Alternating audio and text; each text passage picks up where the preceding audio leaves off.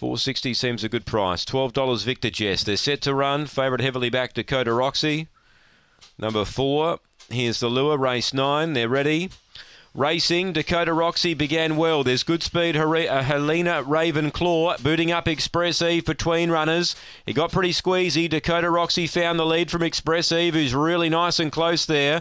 A length away third, Chloe Burner. Deep out, Helena Ravenclaw. Then Victor Jess. And last of all is back there indeed. Leader still Dakota Roxy. Trying hard, Express Eve 2 lengths away. Make it 3 now because the leader slipped into another gear and it gets right away, Dakota Roxy. Running on late was Chloe Burner, but Dakota Roxy wins. Now Indeed got through the pack and grabbed second.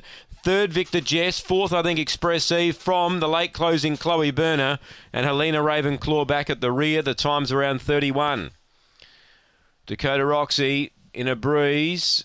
8 will be second, and that's Indeed. And to the rail, Victor Jess third, just ahead of Express Eve, who got a bit tired on the run. 4, 8, 2 and 5. 6.5 by a head. 31.03 the time. 4.825 for the winner, Dakota Roxy. Nice win.